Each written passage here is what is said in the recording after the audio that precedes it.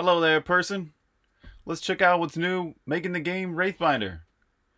This week, I've been working on the Boomerang, the bow, and targeting and aiming. So now we have the bow weapon. Really excited about this. I haven't done any sound effects for it yet, but it has a short shot, or sort of a quick,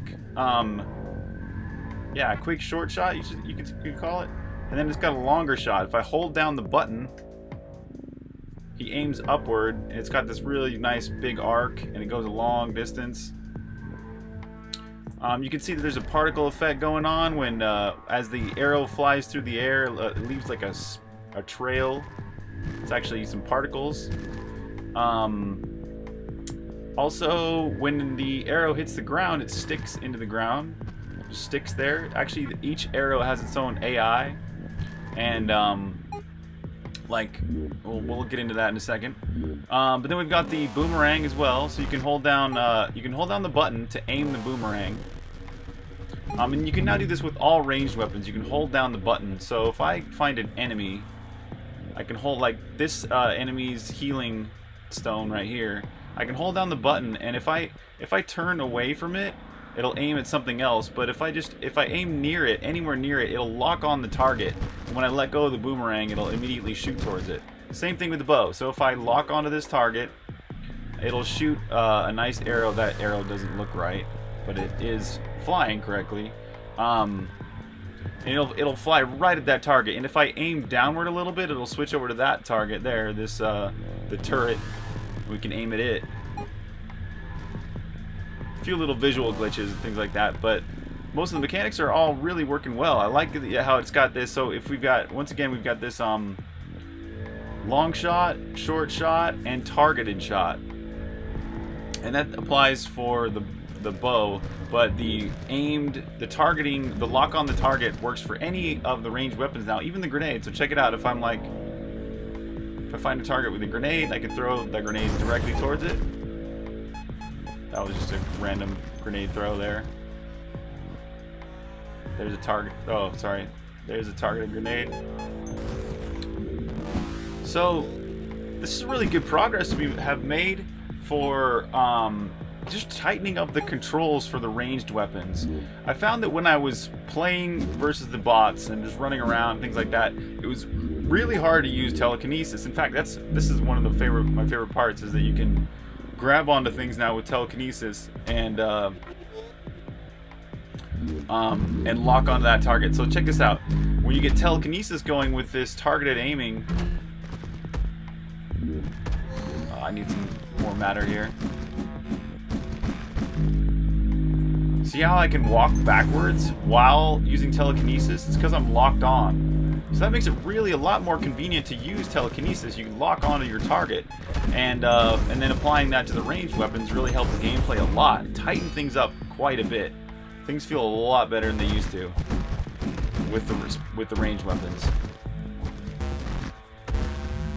I'm almost dead.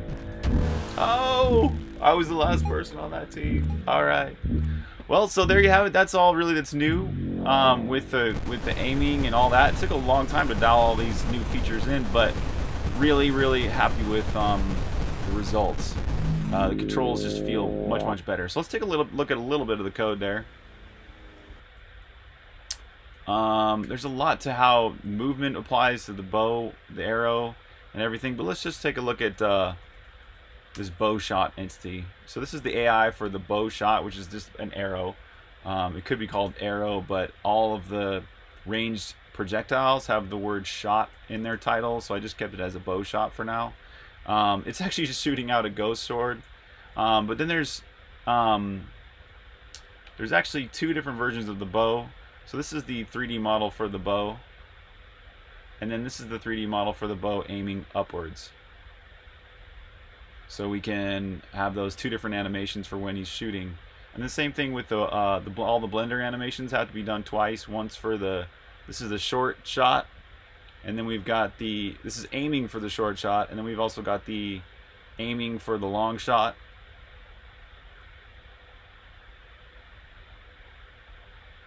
It's just torso is, his chest is rotated just a little bit more in this shot, so he's aiming upwards at more of a diagonal. And then the same with the two shoots. So there's bow shoot low and bow shoot high. But this is the bow shooting animation. I'm happy with it so far, but I feel like there's something else I could probably do to make it just a little bit better. Seeing how his back arm moves through this animation really helps to give a little bit of motion. When you're in the game, you see, like, sometimes the player's arm blends into itself a little bit too much. So I'm working on the 3D highlights to kind of clarify that, and the code will kind of clean that up a little bit, I think. But having his arm, see how his arm kind of goes right there, it's up, and then boom, from there it twists backwards and then comes down. It kind of gives a little bit of motion and draws your eye a little bit, so you can tell that that's one of his arms. So it becomes a lot of time. Actually, you can kind of tell when you make it. Oh yeah, there you go. This is a good example, right? Zoom all the way out and you can be like, oh gosh, and now I see what you mean. His arm is so tiny that you really needed some motion to draw your eye and tell that something's actually happening there. So there's that. And then the AI, this is how it works for the arrow. It has it says it's vector from when it spawned, and then see here when it basically if its position is less than 1, this means that it hits the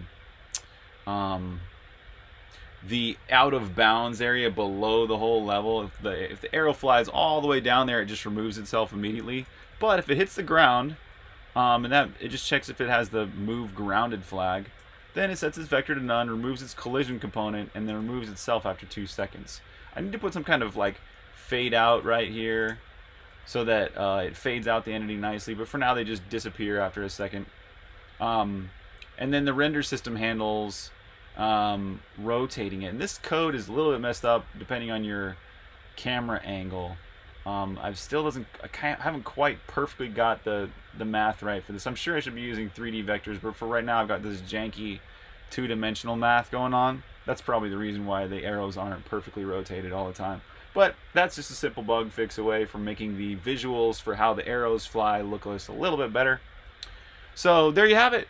Working on the bow, the boomerang, and some more abilities that are left to do are adding in elemental effects. That'll be, and also the gun. So there's the bow, the boomerang, the grenades, and a gun.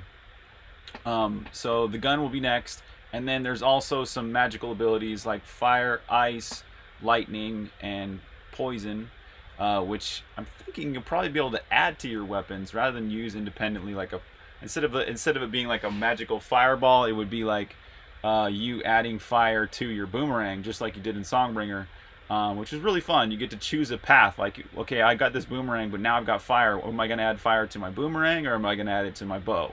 Something like that. So it sounds kind of fun to me to customize your weapons that way. So that's all for this video. Thanks for watching, and we'll catch you next time.